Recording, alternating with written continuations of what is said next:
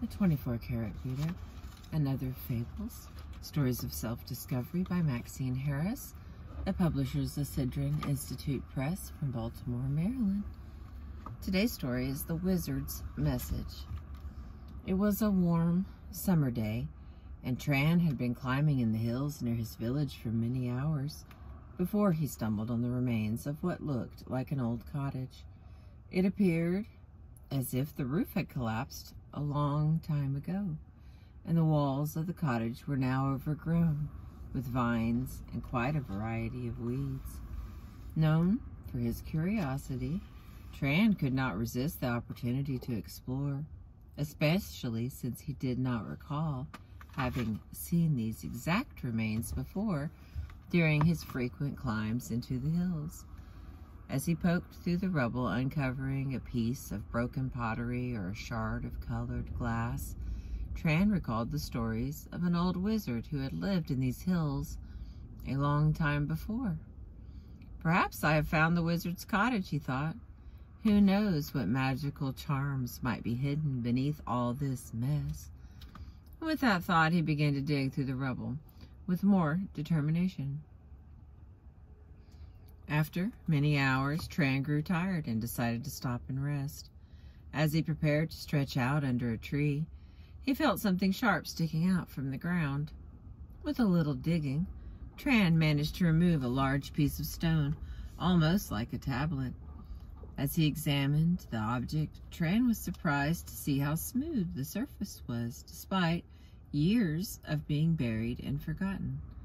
Holding the heavy stone in both of his hands, Tran observed that it bore an inscription, carefully carved in a script that his people had not used for many years. Remembering the lettering he had been taught as a boy, Tran read the cryptic message, "Never give up." Was that all? He wondered as he turned the stones over to see if there was more. But he found nothing. Only those 3 words. At first, Tran was disappointed with his discovery.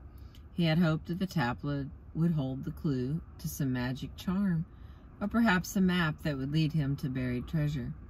But as he repeated the 3 words over and over in his mind, Tran became more and more excited. I have discovered the true wisdom of the wizard, he thought. These 3 words hold the key to success in all things. I will follow the wizard's message from now on.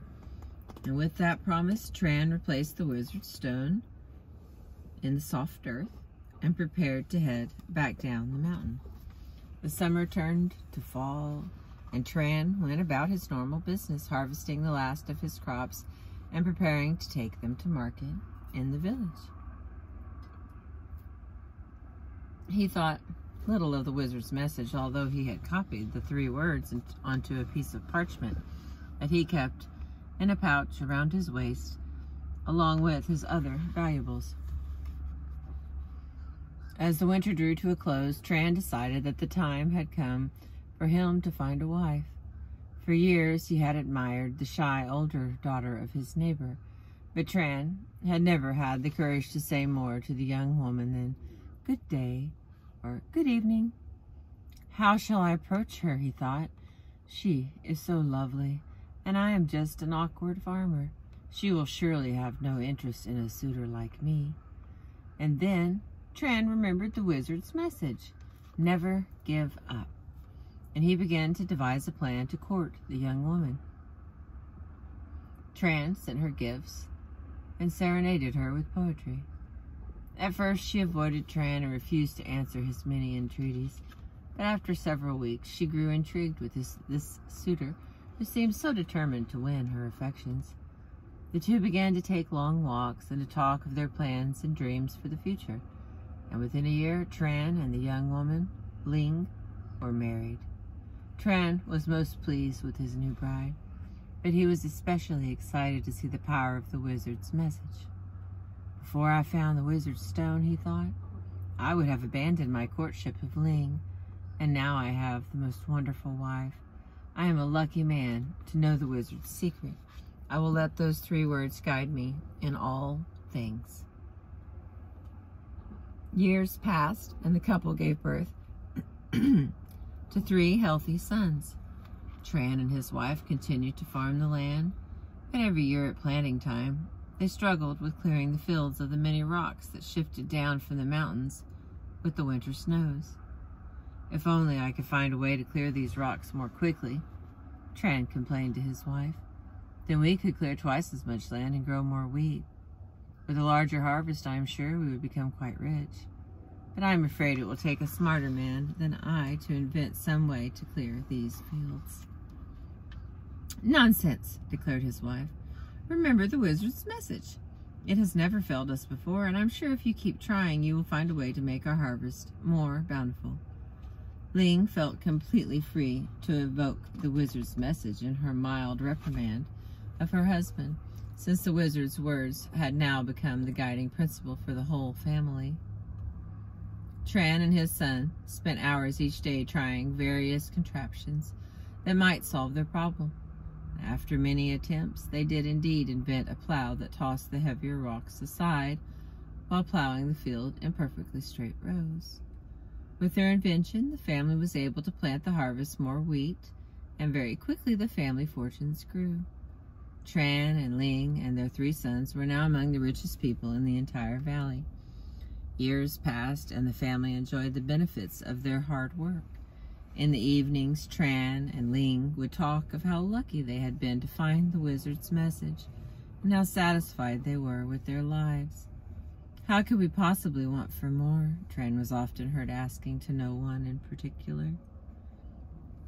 Then one day a traveler appeared in the village telling stories of treasure buried high in the highest mountain. The villagers listened intently as the man told of his own attempts as well as those of many others to find the treasure. "If so many know of this treasure," asked Tran, "then why is it that no one has successfully brought the treasure down the mountain?" "You ask a wise question, friend," replied the man. "The treasure is buried high on a point of the mountain that is accessible only in winter. Whoever seeks the treasure must travel through snow and ice and persevere despite difficult conditions. I guess all of us who have tried gave up before we reached the goal." Of course, thought Tran to himself, because he did not want to share his plans with the rest of the villagers. "It is the wizard's message once again. I will seek the treasure and succeed where others have failed, because I know the secret. Never give up." With that thought, Tran smiled to himself and began to formulate his plan for discovering the treasure. After weeks of preparing for his journey, Tran set off to climb the mountains, with the blessing of his wife and sons, who were convinced that he would return with great wealth. The first part of his climb went quite easily, and Tran felt confident that he would soon be a rich man. After almost 2 weeks of climbing higher and higher, Tran came to a bridge made of pure ice. "Certainly this bridge is too difficult to cross," he thought. "I will just sit here and rest for a bit." And then he heard the words of the wizard's message sounding softly inside his head.